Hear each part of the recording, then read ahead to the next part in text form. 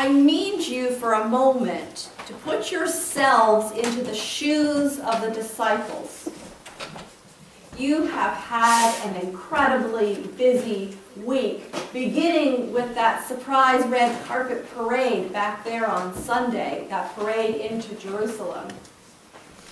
And ever since arriving at Jerusalem, Jesus has been challenging the authorities. He exploded in righteous anger at the money changers and dove sellers, overturning their tables. And his teachings have become much more urgent and hard this week. And he's been debating with the chief priests on matters of tax and resurrection and Jewish law. And then he accused the scholars of being pompous show-offs and of secretly exploiting widows. All of this is making you feel rather embarrassed and uncomfortable and rather frustrated. Why won't this man just be the Messiah and overrule the Romans and get justice for the Jewish people? You're also rather frightened. You could feel that tension mounting and mounting among the religious leaders. The atmosphere is starting to become explosive. Why so much confrontation? Most distressing of all, Jesus keeps warning you that the end is near, that he is going to suffer, that you are going to suffer, that there's going to be a time that you feel that your whole world is going to come crumbling down all around you. He's told you, stay awake. Be alert to the coming crisis. Now it is Thursday. You are tired, you're plumb worn out from the stress of the whole week, and you're full. You've just enjoyed a Passover Seder meal that not only took all day to cook, but took several hours to eat. It is very, very late. You followed Jesus to the Olive Garden to pray. Now, you've prayed here many times before, but tonight Jesus says, I feel bad enough right now that I could die. Please stay in vigil. Pray with me. The warm summer night ruffles your hair, silent. Even the birds are asleep. This is a familiar, calm, relaxing place. You've been here many times before. You've been here so often, the olive trees feel like friends. Your eyes are heavy. Oh, so heavy. And you sleep. You succumbed to the temptation of sleep. You've let a true friend down. He only asked for 1 hour of prayer, and you slept. You couldn't even give him that, not even 1 hour. And he comes and he wakes you up again and he says, watch, pray, don't fall temptation of sleep. I know your spirit is willing and your body is weak. Pray with me. He asks you. He needs you. And you fall asleep again. Incredibly, 3 times Jesus asks for prayers, and 3 times you give in to the temptation of sleep. Temptation is so much easier to resist when all is going well and we're well rested. But when stress and fatigue and worry and loneliness and trauma and drama start to pile up on us, that is so much easier to be persuaded by temptation. When we get tired out on our journey, we are more susceptible to the whispers of wickedness, that will bring momentary pleasure and long-term pain. For example, when I get home after a church meeting and Frank is already asleep, cookies and ice cream call to me. I don't need any more food, but they call. They offer a reward for a job well done. They offered comfort and solace in the silence of the night. Or think of that really hard-working parent balancing a busy family life and the pressure of holding on to a job in the economy where even when you work hard, your job is not secure. You have spent yourself at work and you come home to a tired spouse who's also been working and cranky kids. Children have to be fed and homework has to be supervised. Housework is piling up and boy, oh boy, wouldn't a beer be great now? A beer or two or three, or if not beer or a glass of wine, what about the drone of TV to numb our tired, aching souls? Consider the lonely business person traveling far, far from home, the once daily phone call, their only connection to love. How easy would it be to surrender to the computer's lure of pornography? After all, no one's going to ever know that you escaped for a while into a fantasy land. When we are physically and emotionally and spiritually depleted, where do we turn to refuel? For many, God is the last resort after taking all the other painkillers in life, like alcohol and excess work and pornography or an affair or prescription drugs or gambling. In Mark, the disciples are painted in dark hues to show how broken humankind can be. They fall asleep despite Jesus' anguish. And that sleep represents more than just the fatigue in a big dinner. That brand of sleep can be deadly. It represents a spiritual torpor of those who do not recognize the moment of crisis is near and don't prepare themselves to face it. When the crisis of Jesus' rest came, the disciples were unprepared.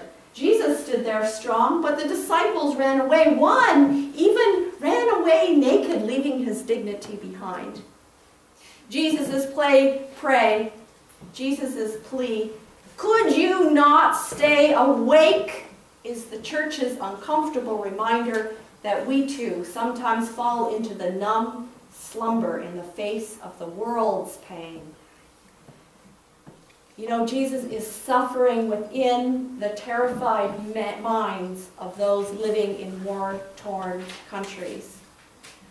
He's suffering within the bodies of the hungry and the homeless. He's suffering in our neighbors who are spiritually lost and lonely. Temptation is twofold. It is the personal sin that distracts us from God and God's plan for us. But it is also the communal neglect, the group hard-heartedness, the collective ignorance, a persistent yielding to slumber that induces us to turn from crisis. Folks, we are tempted simply to give up. The United Methodist Committee on Relief, known as UMCOR, is one way of staying awake. It's one way that we as the church serve the hungry, the homeless, the lost, and the lonely. When there's a natural disaster like the recent tornadoes in the Midwest, or the severe drought in the Horn of Africa last fall, the humanitarian arm of the United Methodist Church reaches out immediately with personnel and supplies to bring relief. But then, after the adrenaline rush is gone and the news reporters have gone home, they stay in a second round of helping people rebuild their lives. So if you go to read about UMCOR on the internet, you will find stories about tornadoes and floods and earthquakes, but you'll also read about clean water in Nicaragua, or ongoing projects in New Orleans and Haiti, or how they took school supplies for the children in remote Matumba, Zimbabwe. When you make a donation to UMCOR projects, all the money, every single penny, goes for those projects. None of it goes for administration. Today is the one and only time that the United Methodists ask for help with the administrative costs. Today we celebrate 1 great hour of sharing, and today's donations will be used to cover those administrative costs. While there are many volunteers like Beth Ann is going to Haiti at the end of this month. There's also a need for specially trained and highly skilled employees that will make sure that when disaster hits, the right people get to the right place immediately. And that's what today's collection is about. Every dollar that you're going to slip into that little special envelope will be used carefully to continue for us to be alert and responsive to suffering all around the globe. We won't sleep in the face of anguish. Mark contrasts the disciples with Jesus. While the disciples fall asleep in the face of suffering, Jesus turns to God. A very human Jesus who is distressed and agitated and deeply grieved turns to Abba, his father, his daddy. He isn't calling on a remote God somewhere up there.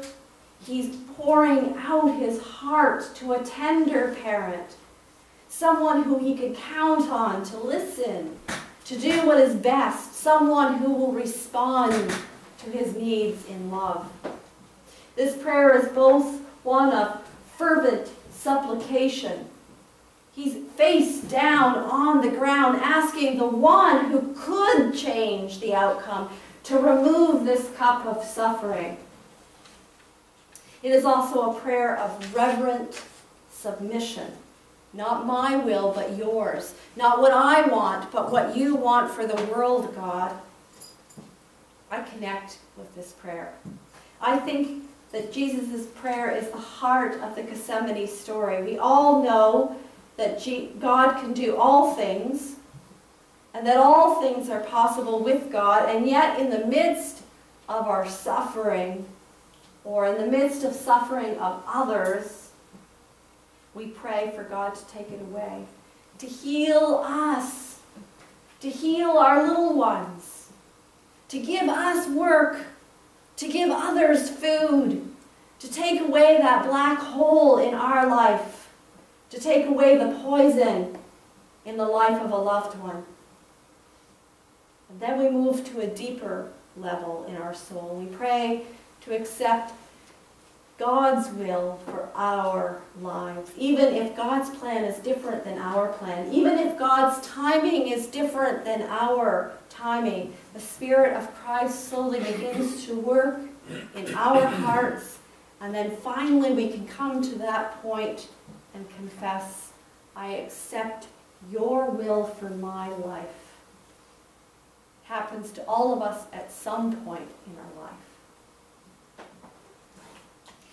Although Mark paints the disciples in dark hues, laying bare all of their foibles, at the same time, he reveals to us an unusual amount of grace, unconditional grace. For example, even though that Jesus knows that his disciples are going to betray, deny, and abandon him, he gathers those same people for one more supper in which he can show them his love by washing their feet and tell them one more important thing, give them rituals to remember their time together by.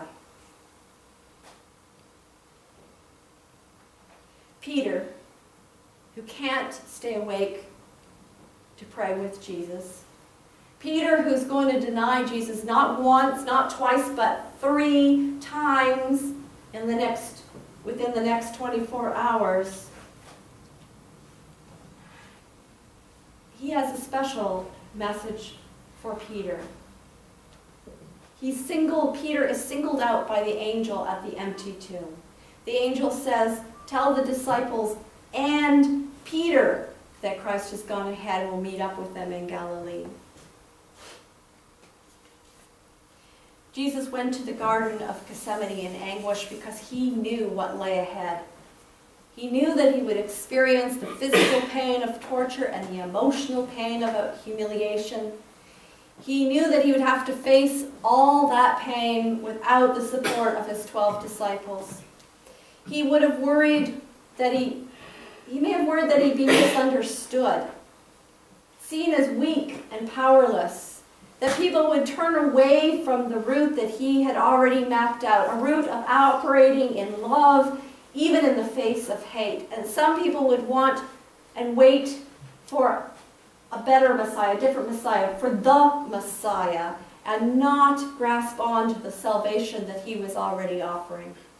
And yet he chose to gather up the strength of the Holy Spirit by praying to God, and he did not turn from the plotted route. If we ever give in to temptation and doubt that there is grace and forgiveness for us, we need to remember this moment, a time when anguish and hope meet, where Jesus went to the cross to heal the brokenness of his disciples, to heal the brokenness of the crowds that are around him. He went to the cross even for those that were killing him. His radical example of love,